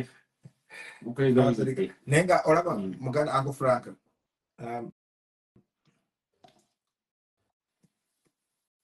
tetumanyi ntegeka zaffe nenga ate bana bisajja abali mu kuyinza bo beetegese bulungi nnyo enteeka zaffe kino tetumanyi ani agenda okwesimbawa ani agenda okugamba tuli awo nina ekibuuzo kye naalibuuza naye era bajjaga oba nakyo nkibuuze nakyo kiyitewo Franka nakyo nkyogere kiyitewo Franka kati ffe bagamba nti omusajja agenda kubba obululu agenda kukola ki kati saawa zino kati tuli ku ki I think opposition of what generalizes opposition is not NUP opposition bibina kiba kitegeeza nti tuba tukkiriza tuli mu kutambulira mu multi-party system kyekibuuzo kyobuuzizza buli party erina okuvaayo ne declaration yakyo ate I don't think zira okubeera nga zezimu so okibuuza omuntu nga nze sekinoomu saagala kiveeyo as a representation of all parties nga bwe zirowooza I think zirina strategies zaazo nga zo era kaseera kaba katuuse zijja kwanjulwa nteekateeke mwagamba nti gavumenti ebba obululu era ejja kububba kati tugenda kukuzzaako ki anti ngenda kukuwayo ekizampa emu omukulembeze we Sudan gwe bajjako Omar Bashir omujjukira omukulembeze wa Iraq gwe bajjako Saddam Hussein n'abakulembeze ab'enjawulo bagendanga mu bululu nga bamunoonya byayingira abali foreign bayingiramu uwuliriza I can give you a lot of examples of so many presidents abakozesezza kind of patronage politics ne bawangula even at 99%. Sudan ye awangula 99%. N'abalala I don't have the numbers sawa zino naye era nti nno waliwo abaavaako even after 1 year nga bawangudde with 99%. Akalulu ye basobola okukagenda basobola okukababbamu naye temugenda keesonyiwa because kayinza okubeera nga olumu yeyinza okubeera n'emmanduso oba okitegeera so okwekuddamu bulijjo ennumya omutwe ogizzeemu bulungi tugende straight point kubanga nze nemusajja ali straight ono ansa yange nkitegera bulungi naye nga tugenda muddamu kubanga nze nemusajja ali straight ekitegeeza 2026 Bobi Wine agenda kwesimba ku Museveni ekyo buli mukyagala okumanya n'abasinga straight Bobi Wine agenda kwesimba ku Museveni 2026 je batubbe ffe tutandikira awo nkyukakyuka mwenga nze siriimu nze sijja kubeeramu I think the right time to use is to challenge agenda challenging so means of challenging isobola okubeera nga zisobola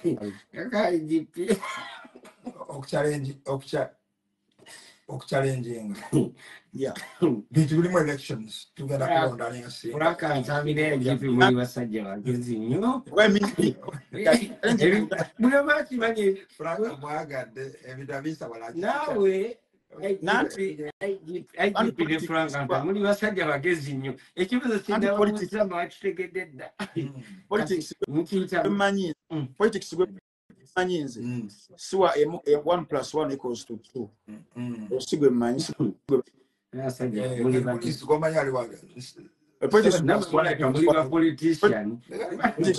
politics gwe manyi nti no kyolabanga 1+2 ebeera 3 omulisewo Franka Ntambi bwagambye mubali bawangula ne bawabira 99% nera tebamala kuwadde omwaka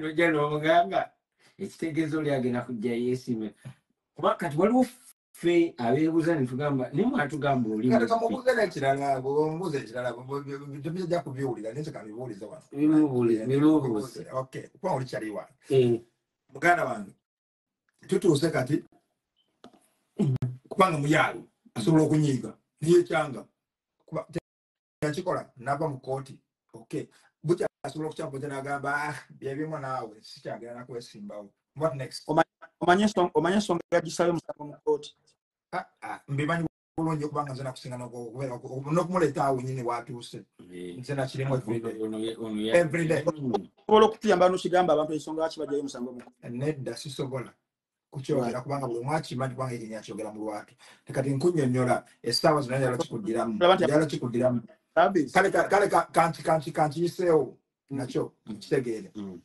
omulamuzi takyukangako yoyo mulamuzi yennyini era yamugisaako obwaye n'agamba omulamuzi yamwerondera era tagenda sobola kukola ki kuteekayo omusango kubanga omulamuzi ajja kuba fevalinga oli n'aggyayo omusango kakati omulamuzi omu akyaliko ow'eddolo what next ensonga gy'obadde omanyi omulamuzi omu akyaliyo ow'eddolo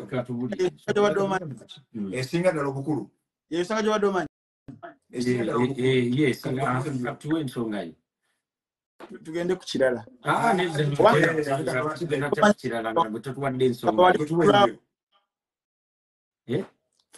for the respect I have, let's not go there.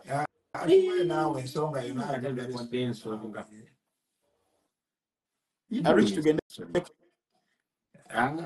tuwe ensonga tuwe ensonga naawe Andaman akwadde ensonga ebadde nene nnyo kuba oli yalonda abaliri n'agamba kati gwebeerawo ono n'agamba omwoyo agenda okubeerawo sigenda okukola kigenda mazira musawa agenda ffe balinga ani alonda ababala obululu ate mukulembeza abeerako si bantu Andaman omalamu nnyo amaanyi muganda wange ani abawa position yezo ssebo ono abimanya abeera Uganda ama ani abawa position yezo okuva ku electoral commissioner ne judge owensi yonna koti esinga obukulu ani abawa ebifo ebyo kikyo oyagala okuyisaawo kyogerera tewali kyakuyisaawo temutusibaako nnyo bintu kubeera straight oyiseewo kyoyisaawo kyo tukiviiriku nedda tukubuuza ani abalonda anti gambye eyisaawo kyoyisaawo kyonna kiggwe tewali kituyisaawo anda olaba obuzibu bwe tuli naye abantu tebaagala nnyo mazima teri atagaagala anti ffe tukubuuza kubanga waliwo omuntu ayagala okutegeera kuba nange ebya politics naye sibimanyi era nasooka nembuuza abantu ne bannyonnyola nembuuza anda kati musindikira nangamba kino bwe kino kati ani alonda omulamuzi asinga okubeera ekyaddongo g'omanyani nze bangamba ye asking rhetoric questions anti mbadde mbuuza guniza okubanga naawe olowooza mbu si oli gwe mmanyi you asking rhetorics tuve mu rhetorics oyiseewo kyoyisaawo kuba rhetorics ezo n'obuuza ani azaala omwana maama oba taata kati awanzize mu kitegedde mmanyi kati franka kati tebimusanyusa naye maama naffe emitima kati gyakaluba kati nze nganze sigera kwogerera nze nange mmanyi ensonga kibadde omanya okugenda bbanja you're comfortable talking about Kyagulanyi anti sisobola kwogera kulaka kundetera buzibu kati nze nange ndetera enzoga obuzibu gwe bwogamba kwe kubeera nti noyogera ebiri in favor soogera biri in favor njogera buli omu kyalabako anti ebiri uncomfortable bigenda kukuleetera obuzibu ebitali comfortable ebigenda yes kati awo discussion ebeera food argument era nawe wayogeredde n'ogamba nange bino munankambireke kuba naawe era oluusi otera okungalwaggwe nti tewabadde comfortable siri comfortable sibo munnange eri ensi ate kino tuliko oli very comfortable ensi Frank Ntambi mwabeera lindako katono Frank sawa tuzedde sikamukaaga ensi Frank Ntambi mwabeera zensi ezitalina nnyo mateeka kati munnange nze sijja kwogera bino munnange nti Frank nti twogere kino ekino nze mbeere nga ate nze ndi mu risk ante kitegeeza Richie olw'okusema okunkyaza nkyaza oŋŋambe nda kukyaza nga mwogera ku police naye mujja kuba mwogera n'Andaman nanti politics gwe mwagala bwe mbeera nga njogedde ku kyannabbanja ng'ogamba Frank tetugendayo leka tugende ku Kyagulanyi akomawo biri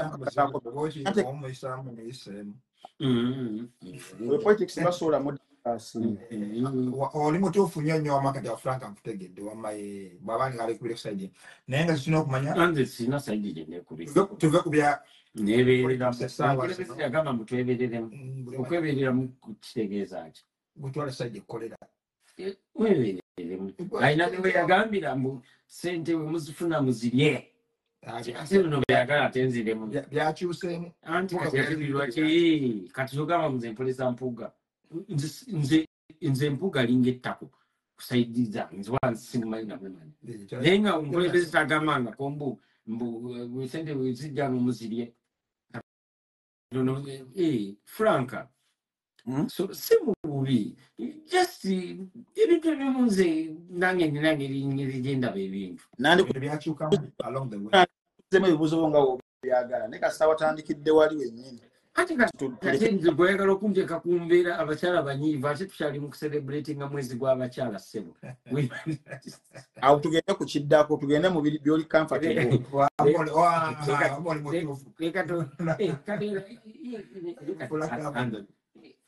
Franga gola msajja mugezi nnyo kati agira bwati n'amanya nti tenwese anda olaba tuwantugera ku politics omuntu mulaze ejja kusirika era n'ekinjogeza mbadde nywejjemu nebembadde njogera mbadde sitegeera bulungi olaba mwana muyayi mulaba kati olaba ekintu ekiriwo kyemutenategeera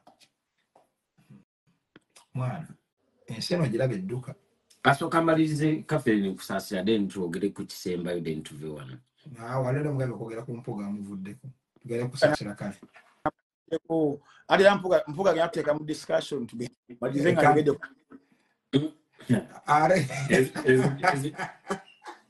ate nga tulina n'okulaba Oscars tube nawo ne Oscars nyini zijamaliza ndi ku nabbanja kuba ziri ku Kyagulanyi oyogera kushagula ncho kutagera ku Museveni webale nnyo batambula aba anyway okay ndoza we Uncle Franca katika tusigale Uncle Franca kati engeri kusasira jetu ulioga tumaze n'empuga then katika tumalirize wano nga bwe tukubaganya mu ebiro atenga kati uliriza ne kusasira yennyini era ngidamaliza njogedde ku Museveni kwa gwali mu kufera tambula tugende ajipyo laba kansigale n'akatengo kange naye nga nsobola okunywa shisha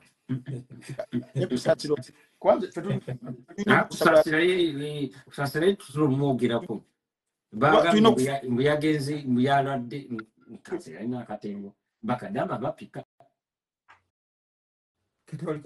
kusasira kuula musajja kati olaba nze mukwano gwange wali ogambye ayagala kuula muzeeyi tolina bwongamba lumbu ye mukwano gwange okimanyi lumbu yagamba mutalina gwatya okujjako Katonda naatya Museveni lumbu yasobola okugenda Uganda kati ate kati atya Museveni yekka naye nga yagamba nti nze sirina gwe ntaano ku nsi okujjako Katonda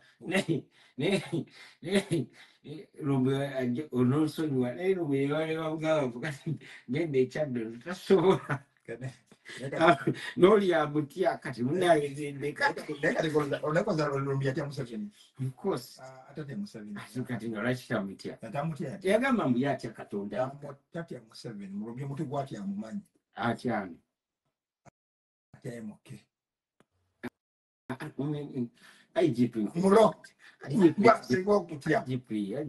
tunatera okugenda mukira Frank Ntambi bananga batulaba leero tuline Frank Ntambi program leero badde y'abantu basatu. This is one of my best shows tunyumize ngozi Frank Ntambi sebo kati omanyi mu ebyobufuzi mubimanyi nnyo naye nenze ndimubuliriza sebo nange muba mwina okumpa amatu kubanza eno mukamoli fababere eno netuwulira abantu beboogera ku gulawundi nga bo bati okwogera eno kino kirikirisi kati bwebityo bebiri kati gwobuddewa nze wamu bali abantu bano abali eno kati nze nembabbirako ne Frank ekituufu akimanyi akimanyi nti abantu baba boogera people talk. You know the truth, Uncle Frank. I know that people talk, but sometimes you need to tell what people want to hear. Njagenda discussing politics with channels and comfortable with the final channel. You know, but the ningena na following, but the sijira, but the ntera nyokulabira wa Faruku. Now, and Faruku mbera ku Monday the final channel wa kubiri bizonto lwa kusatu. Neku bizonto kwa demba desikulabira yo. Ane bizonto tubera mu politics. Mr. Bini na yeka ali gundi Canada. Ali Canada. Yali nabalinga bafumba ama talking abamba de za sawa mwenda ebuli dakika 29 wetukerera ku Kyagulanyi watawangula sidda ku real life. Unasebo tutandika nayo agenda kuendea utukati tugenda tushaka lokula basise ngenda kutunyemera Uncle Frank Richie tugenda obuloni motwali pa wanyi webukera ku machanga Kyagulanyi ngenda mala wiki 2 sebo ino kujja wano olaba just wabulamu obuzi Sunday ne bangamba luki watawangula mala wiki 2 nga nkongobaga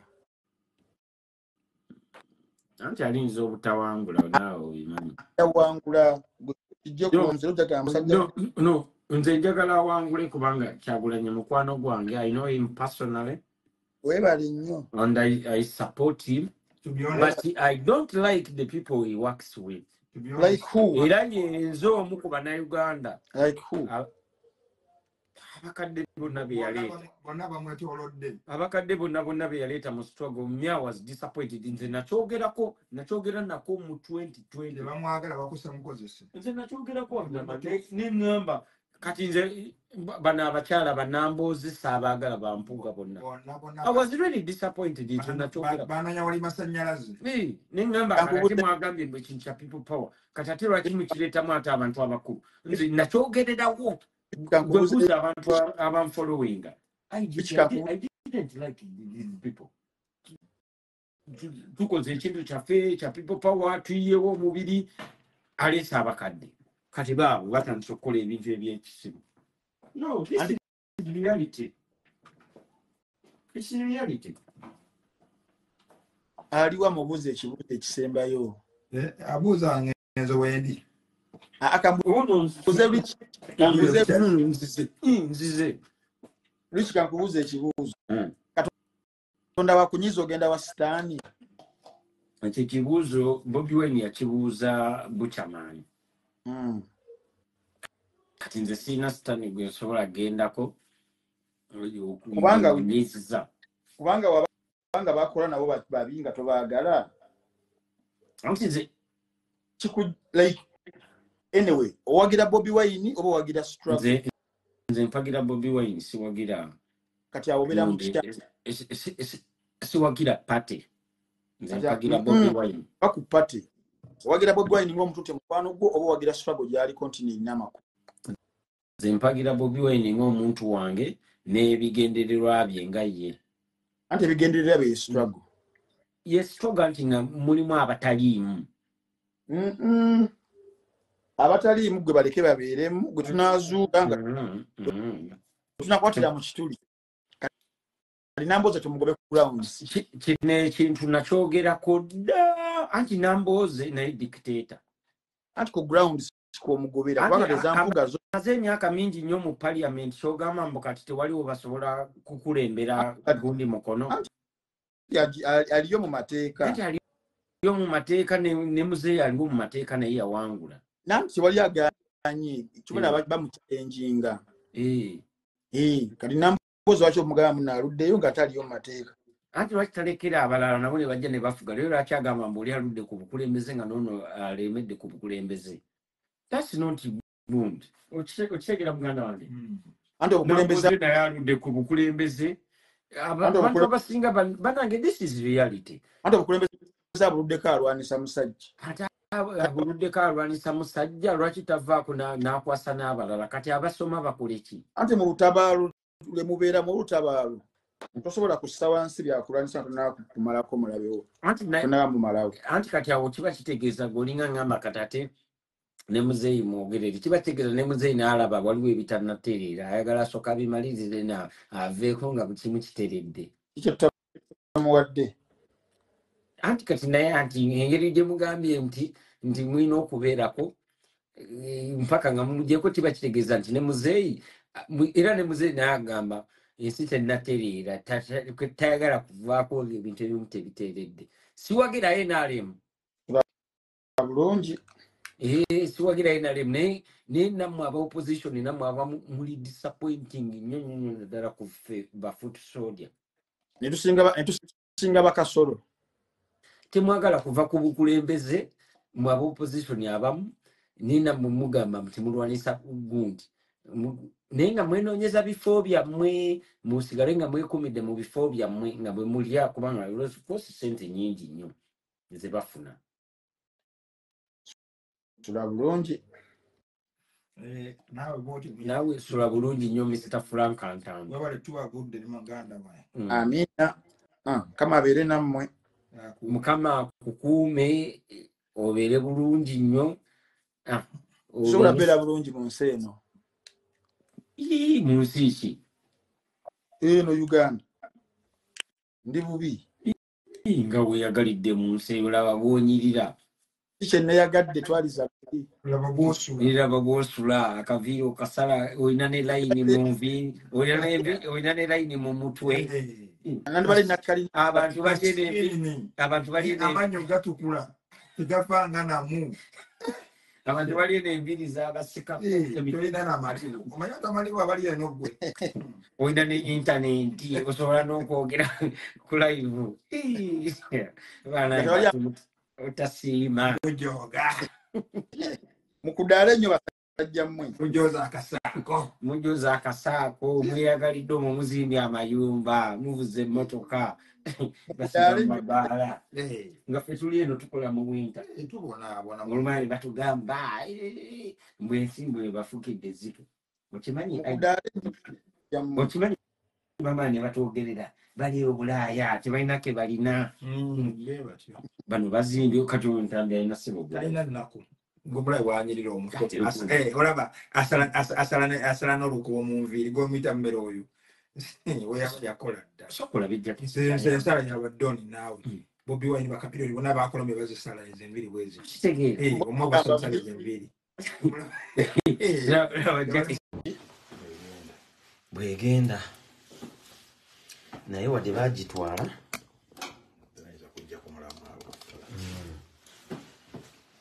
era kyinja okukola njagulayoko essimu endala zibeere 3 nina okubeera n'essimu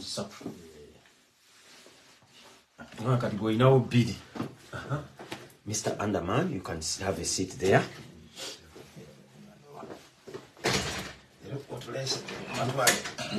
Ninamuko kabia na kasiro kati simu obulabo muzinga mupya amazina gonnina ogenda kunywa amazzi gwe disposable buzoma gugenda kubeerawo amazzi ate kati amazzi togenda ganina muki mu giraasi kubanga tujja kuba tusomesezza bwereere kubanga oledde gennina gaati ga plastic kituufu amazzi go gaagana wano kangajja nengula bigundi binene nga ngezaako kukola ki ngezaako kweyigiriza kunywa amazzi mangi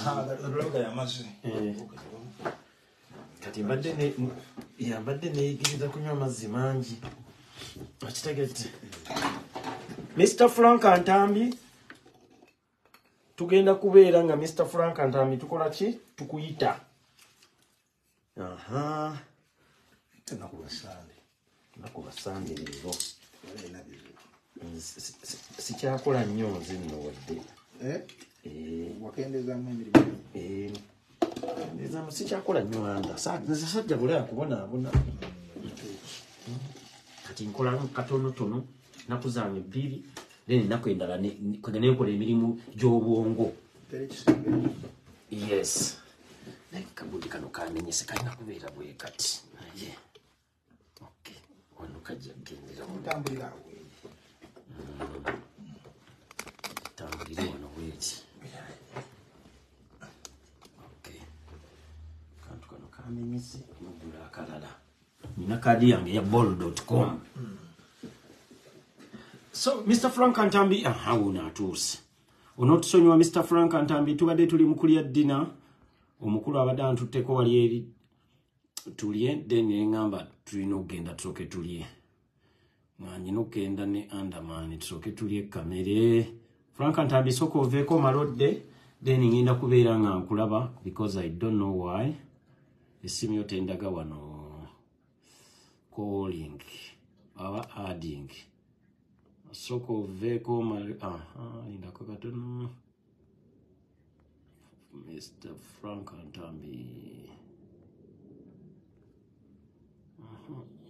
We know kujja. Esimu simanyi VPN gy'otaddemu. Nenga VPN yo ino gikyusa. Then tusobola okuba nga tukola ki? Nga tukulaba. Emotions. Nkutumiddeko emotions chali wange emotions. Alira London yali manager wa Wizo. Emotions omumanyi. manager wa Wizo. Yali manager wa Wizo, yali manager wa Spice Diana. Yeah. Ne kati yasalawo emirimu gyagikwasaganyizawo bungi London. Governor S yafunye empapula ye. Governor S. Frank Ntambi nkulaba yes nkulaba ne soko veko ku Facebook deni omalodde. Wange inokulaga kale akantu ka green. Nkulaba. Governor S yafunye empapula. Soka tufa musajja nacho mugamba kati. Ila yawulidde sanyu. Olwafunye empapula n'agenda ku Facebook n'agamba empapula zizino nzifunye. Wow. N'ayambalira gundi. Penge. N'agamba Penge wali wannemesadde empapula. Penge wanjogerera nonnemesa. Naye empapula zizino nzifunye. Kugamba yechi yali asabira mulozi fulako mezopenga omuliro. Abantu ne bamusanyukirako abamu ne balinga abo bamanya bamwe bateekayo embeera. Osobola kutamusanyukira naawe. Nze namusanyukiddeko. Of course. So kati Governor S alina kweyisa bulungi amyuke. Kati agenda kumyukanga mu 2030. Ani si kyangu ayinza okweyisa obubi mweyembeera. Mungereza ng'omumanyi. Mumanyi. Frank Ntambi sikulaba comment yo ino njiraba naye soko veko boti ku Facebook virako ddala ku live eno omalodde then nja kuba nkulaba wa limba denkulo kati Governor S wano zine empapula ziyafunye ayina okubeera nga kwegamba ayina okusasula public transport kwegamba takuba gundi bus oba train so jana ina gisasula ebyo biki mu mateeka kasula okubanga ne bamubolu yakakane kumyoka teri kisinga kucyankanya abantu nga kwerwanya kujja kuba ebikiri bano kati tebaze kujjaako bakololonga kiri eri kati nga bakunulira akwekiro jonda munokola yekirala bakujja ku list. Okay, omuntu ne wamukuba oluyi tamuddiza.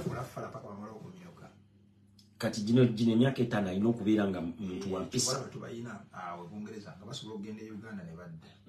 Naye ng'okujjako muzini ensi endala kisoboka. Neera n'abamu balina airport gye bayitirako gye bayita Aluwa Park. Kati waliwo n'abalala abatagendereyo ddala nga mwe bali omu babiri omukola ssenga nga be bangi naye nga tebagenda. Bamanyi. Kati abo bamanyi ekibiri ekibeerawo babaazi basikako. Naye talina wadde ekimwogerako. Nga kinaye nga bakimanyi mu nsi mwali. Nenga bazi kusikako survival nga bwafulumira mu Bungereza nga tasakudda okufuluma kyangu bangamba mu kufuluma kyangu omuntu na wano buli agala okufuluma ogenda naye ko gamba nti ogala kudda kubanga nina gwe mmanyi era wano era naye talina wadde kimwogerako wadde wala n'omuntu eramanyikidwa ennyo nga Amerika ng'aludde mu Amerika amanyikidwa nnyo kyali waffe kasita yafulumamu bw'ati wepa agenda okuddayo amaze okujjanemibuga amaze gitikka kati akomawo nti addayo Amerika bamugamba ku ntebe mugana nejjolaga nga oleka nga batakwagalayo wama American man I'm what are you talking about man listen muganda wange passport ye emyuse jolaga tebakwagala nga passport eri flagged naye nga tegojo wavudde okujja Mr. Ntambi nga simulaba ndabye wano wenti kati Mr. Ntambi nkulaba omukomenti naye essimu yo ate yo teriyo kesimu z'abalala nzo ndaba zirina gundi gwe okufuluma mu Amerika oba Canada oba wano mu Schengen ofuluma kyangu kubanga ina akatabo ke omujova linsi yo okkirizibwa okugendayo tebalina lukusa okugaana genda mu nsi yo yova kati ekkirira naye bagamba bagala kudda bo balina olukusa okugaana okujja mu nsi Frank, Mr. Frank, esimu yo simanyi kyo gikoze naye soka ndozo ogijjeko omala ogizzeeko kubanga okulaba wano mu comments naye ate akapesa akakuyita sikalaba ate nga bulijjo kangu ate abalala bombalaba kwebalimba nsooba invitinga sooka ogijjeko then omala ogizzeeko then ogiteeke ne mu rotation mode ndowooza kale neyanziza nnyo Mr. Frank amanyi kati WhatsApp ekolera ate kati ku laptop kale technology mulungi waka tolaba essimu yange eri yabuze era laptop ekigattawo okitegeera era bakubidde ku laptop nayogera bulungi ate ne ku ssaawa nako nsobola okwogera kati awo babigondeza ebintu naye ngero gyolidde muganda ya gavana esi namusanyukiddeko nnyo naye mugambe olugendo kyali luwanvu nnyo ddala ebungereza awo ayomberenga ku social media kokka naye omuntu talina kulwana na muntu physically ate kati basoomoza nnyo nga ofunye empapula abatalina baagala okusoomooza omuntu alinasoomoozi lwaki kati gwe yakajja wabasoose okufuna mu bidongodongo gyabeera mu bikirawo byabeereyo ngaameddemu abigendereze toseka ayinza omusoomooza bagala musula mu buzibu abakadde abatafunanga mpapula banyiigira nnyo omuntu omupya azze nga bamulaba n'abasooka okufuna ate neweeranga nti wafunye waki wali bisigadde eno banga toseka nembeera gwe gitegerebeera ati andonsesa nnyo oyo ina ebiwozi byoyisesa abatanafuna mpapula oli abamazeyo emyaka 2 10 15 tebabaddanga namuwadde nga n'okubaddamu kwalibadde kukyali awo nga bo nga babagamba nti bwe bakusomera n'omuzannyo nga bwegulina okutambula kitegeera ate nobasooka okufuna kitegeera anda tebayinza kusanyukira naye oyagala nnyo ebintu ebyo mbimanyi anda kubanga olaba nze on my way okufuna akatabo anda namanya nti sigenda genda mu biyumba jukira ebiseera bino nkola nnyo live ng'ate njerega nnyo era wanda banganga mbeera mu nnyumba yange kati kizibu nnyo nze okulwana n'omuntu nga ndi mu nnyumba kati olaba kati ebbanga lyomala ng'oli mu nnyumba yo nomala obifuna notandika okutambula nindyoka ntandika okutambula kati ne kwa house party ngenda oba oba olwanyina mu Dutch ate kati bw'ogenda kwa house party embeera gye bakulabamu ate yadde muduga bakulaba nga muzungu kati uno anda nze nabuuka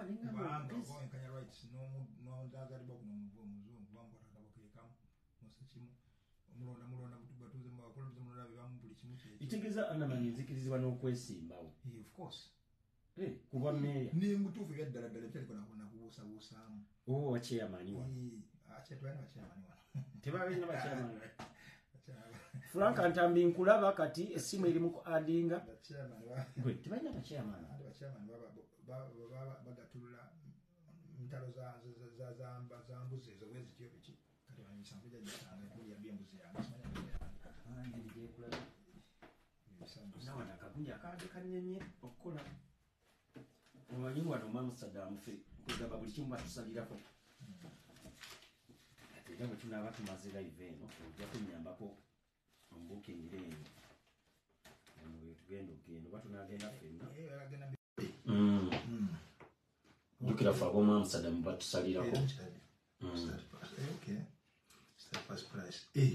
nga bakusaliddeko kinene nnyo ebimu tuyingira mu byabwerere bwe tebatera kubikuweereza olina okubyapulayinga bina ebintu byonna bina kati gwe olina bingi nnyo ebyokukola bino byonna sinema yiino ya euro emu abalala basasula meka basasula 12 eno start pass bw'oba ofuna ssente olamaga mani gy'ofuna omusaala gwo bwe ziba nga zisukkawo wali eri waziwe ate then tebasobola bikusindikira bino kati olaba nga ofuna ssente ziri wansi that's why they call it start pass nkutegedde so kati muba mukkirizibwa okumulona mwena advantage ninyo ku discounts ebirala ebintu bingi nnyo nnyo tegeeza nnenyere kwezo ssente ezo kubanga bwe weyongerako amajjani geyongera